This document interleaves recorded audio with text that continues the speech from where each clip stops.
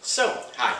What I thought I'd do is an updated version of how to make graphene oxide. The main reasons for that is it's almost a year since I did the last version and things move on, and I've come across an improved method that I thought I would share with you. It's still a Hummer's method, but it's an improved method. And the other thing is the previous two videos that I did were done with an old camera and an old microphone, and both the audio quality and the visual quality isn't very good, and I've had quite a lot of people asking me to redo it. It's no point in redoing older versions, so I thought now I'm using this newer version, then I'd share that with you.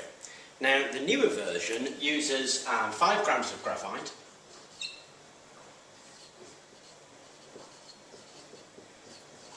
two and a half grams of sodium nitrate and 115 millilitres of sulfuric acid, and that's 98% concentration. Now these things are relatively easy to get hold of. You can buy your graphite from lots of places. This one you can get at a garden store actually, it's fertiliser. This one you tend to have to order.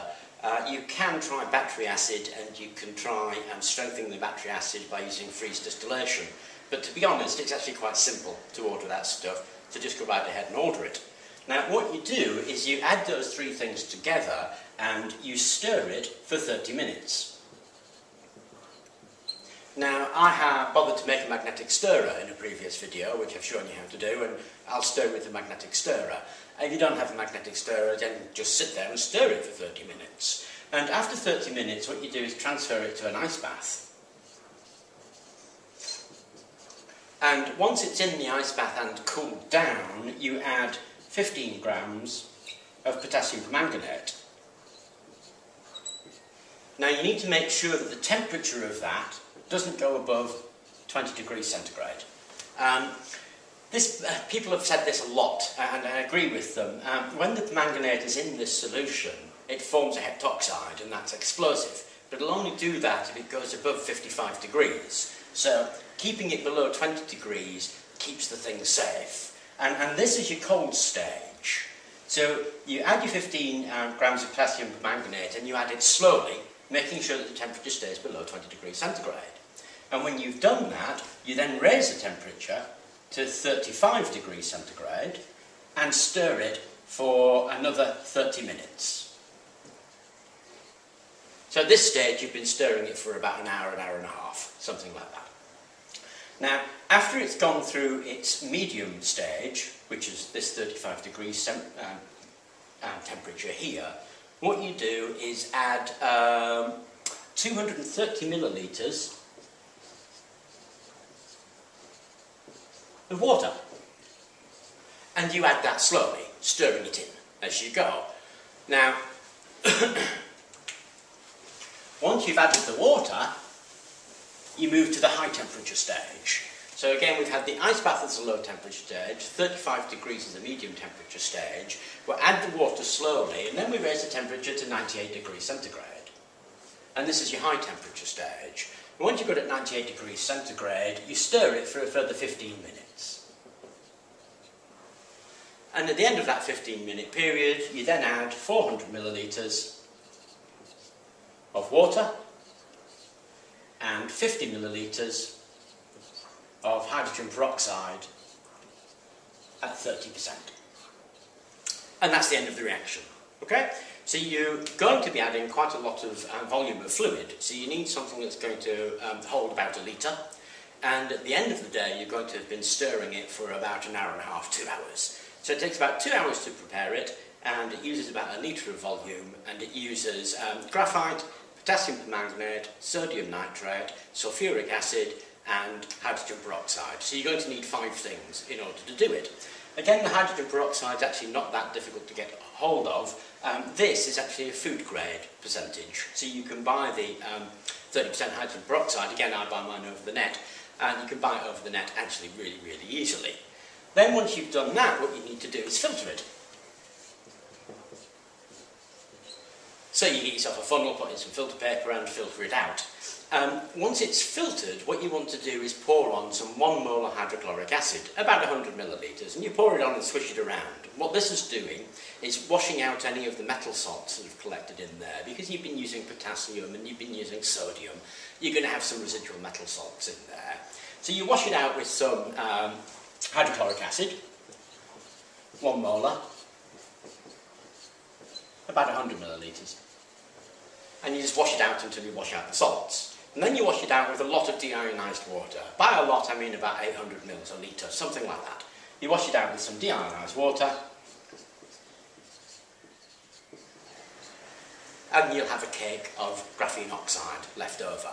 What you need to do with that graphene oxide cake is drop it into some water and bath sonicate it for about 30 minutes or so, and that will disperse it through. Okay, so that's the basic procedure we're going to use. And like I say, it's a three-stage thing. We've got the cold stage, the medium temperature stage, and the hot stage. And in the cold stage, we add our graphite,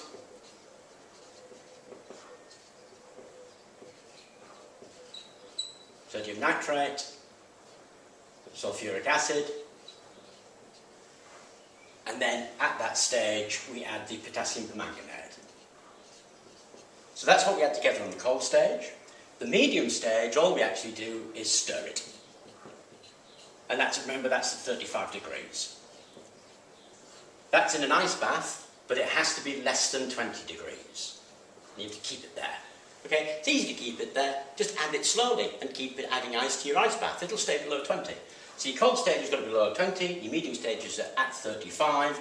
Then once you've stirred it, you add your water and raise your temperature to 98 degrees centigrade, and then you stir it for 15 minutes. And that's it. So that's what we're going to do next. Okay, so in that jar we have 5 grams of graphite powder. And because I'm working with acids, you'll notice the thick yellow gloves. And to that 5 grams of graphite powder we add 2.5 grams of sodium nitrate. So just chuck it in there. And then to that we add 115 millilitres of 98% concentrated sulfuric acid.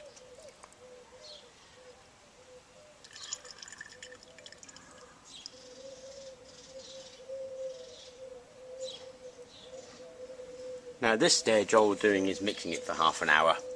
It will heat up a little bit, but not enough to really worry about. It's just going to get warm to the touch. And give that a swirl around.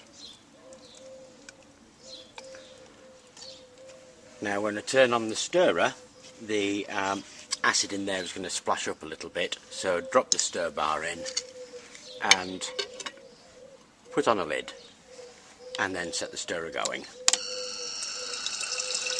And there we go. You just leave that stirring now for 30 minutes. So that's been stirring for half an hour, and then I put it in the freezer for 40 minutes to cool the acid down and to make sure that it's all nice and cool. And then it's in this ice bath. Now there are 2 critical stages with this particular technique, and this is one of them. We need to add 15 grams of potassium permanganate in that, and we need to keep that to 20 degrees centigrade or lower. Now there's the potassium permanganate, and I've chosen this powdered form because it's easier to add. It goes in as a nice little stream. If you use crystals, it's actually quite a large bit that drops in there. You can do it with crystals, but I prefer this powder. Now, it's quite difficult to add it that way, so what I do is pop it onto a bit of paper and then fold the paper up, and that allows me to tap in a small amount each time as we go. Now as you add this, add it slowly and stir a lot as you keep on adding. So you just tap a bit in and stir. You don't want to chuck a load in. If you chuck a load in, the reaction will run away with you. The lump of potassium permanganate you put in there will locally react, and it will fume like mad. It'll fume white because there's a lot of steam being generated, and you'll get clouds of brown vapour, which is in fact go, but you can't control the reaction, and it'll just billow out of the top of the jar. So you need to add slowly, just tapping a little bit in and stirring as you go, making sure that you don't tap too much in, and to keep that temperature down below 20 degrees centigrade, and that's why it's in the ice bath. Now, it only takes about 10 or 15 minutes to do this, so that's what I'm going to do. You might notice I'm outside, incidentally, and the reason I'm outside is later on this actually fumes a little bit. Not massively, because you're controlling the reaction, but you're better off outside than you are inside. So again, just tap a little bit in, and not a massive amount, and stir it to make sure that it's spread throughout there and that reaction stays below 20 degrees. Like I said, this is one of the critical stages. If you get this wrong, it'll fume like mad and you've ruined it. You'll have to throw it away and start again. Now, as you add the potassium permanganate, the liquid in there will go to a kind of deep emerald green colour. So it'll change from the black colour that we have with the graphite in suspension to a deep emerald green. So I'm going to take the next 10 or 15 minutes and do that, and get back to you when it's done. So I've successfully added the potassium permanganate to that solution, and as you look at the side of the glass you can see that the solution is green, which is the colour that you want. Now we're going to put this in a 35-degree water bath to raise the temperature of that to 35 degrees. As the temperature raises, it'll begin to fume a little bit, and it will effervesce. It'll give off bubbles of gas. This solution will turn to a brown colour. Then as the half hour progresses, it's going to thicken up into a kind of brownish purple paste. And all you do is pop it in the water bath, and you really have to stir it now for half an hour. It takes about half an hour. 35 degrees, incidentally, isn't very warm. It's just a little bit above body temperature.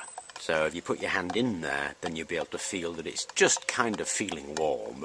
I don't have a water bath, and so this is the way that I choose to do it. I've got a thermometer. I'll pop that in there every now and then and test the temperature.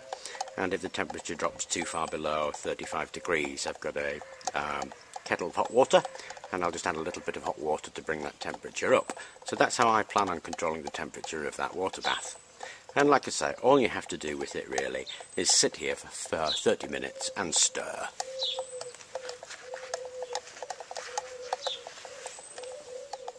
Okay, I've been stirring this about 10 minutes. I don't know if you can see that the gas has already been given off. It's fuming slightly, which is why I'm outside, and it's going from a green to brown colour. So here we are 5 minutes further down the line, and as you can see the bubbling's quite pronounced. The temperature's really steady at 35.5. I haven't actually had to do anything with it. As you imagine, the heat of the reaction is actually heating the water as well. And we're getting a degree of expansion there, so as this bubbles and froths, it's getting bigger in the jar and forming quite a foam there. So just keep on stirring it, and you can see it thickening up nicely as the reaction gets going. And as that thickens, it's going to get actually fairly stiff, and you're going to need 2 hands to hold it to finish the stirring process. But that's what it's like about halfway through. You see, quite thick, foaming away, and it'll get even thicker than that. So there it is after half an hour's stirring, and that paste has got really quite thick. The thickness of the paste, incidentally, will be determined by the size of your particles, how big the particle size is in your graphite powder. The smaller the particle size, the thinner the paste. The thicker the particle size, and that paste is going to get really quite thick.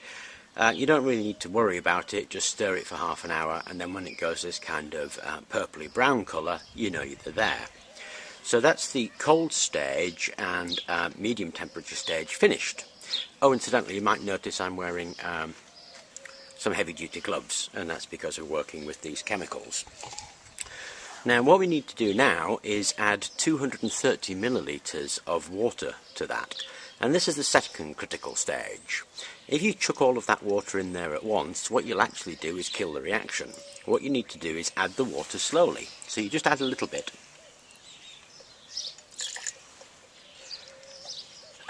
and that is going to get really hot because it's a exothermic dehydration reaction. Now as you look at that, you can see that that's gone very brown. Okay, there are streaks of brown in it. Those streaks of brown are the GO that you're producing. So depending on how quickly you add that water will depend on how much of that turns into graphene oxide. So if you add too much water too quickly, you'll actually get very little graphene oxide. You'll get an awful lot of graphite left over. So adding the water a little bit by a little bit and stirring it will mean that that reaction takes place and the graphene oxide will be formed. So take your time over it, just add a little bit and keep on stirring it. Now, as the reaction progresses, again it'll be quite violent, it'll get very hot, and it will begin to froth and effervesce again, and you get volume expansion, and the colour will change, and it'll change to a kind of orangey brown colour. So it's going to take me a little while to add that water, because I just want to add it little bit by little bit and let that reaction go. So I'm going to do that and show you various stages.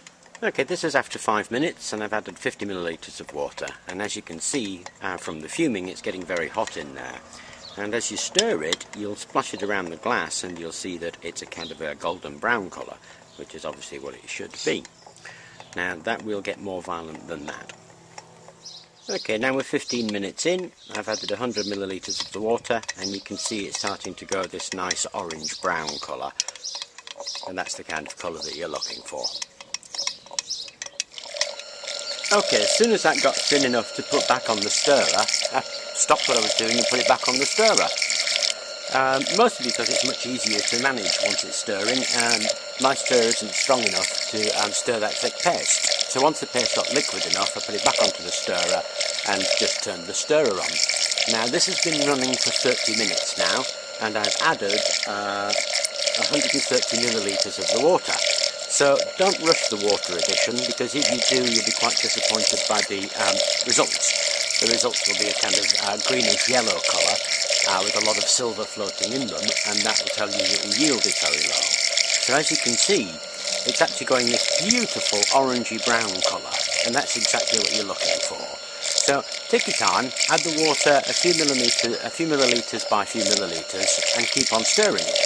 If you don't have a mechanical stirrer, you're going to have to stir it by hand. This makes it an awful lot easier for me, because I can add a bit of water and have a cup of coffee, so it's actually quite pleasant. And I just leave it stirring and adding a few millilitres of water as we go along, and as you can see, that beautiful golden brown colour is indicating that we're getting a good reaction, so we should have a good yield out of this. Okay, and there it is at the end of about an hour and 15 minutes with 230 millilitres of water added, and as you can see, it's this beautiful deep reddish brown colour. Now this might seem like a relatively simple procedure, and in fact it is, but don't get me wrong, it's not a safe reaction. When it was that green colour, that's when it contains the explosive compounds. So if you get it wrong, it'll be violently wrong.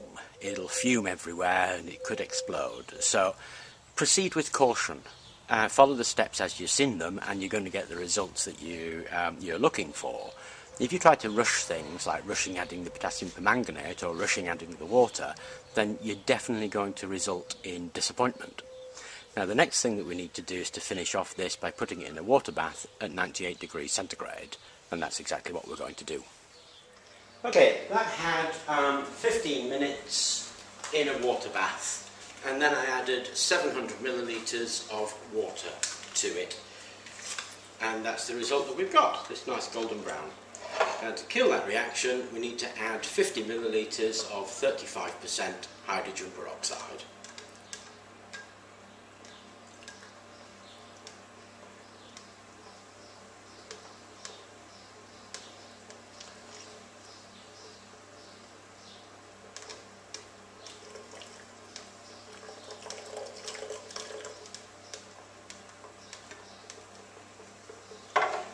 Changes from this orange brown to the orange yellow.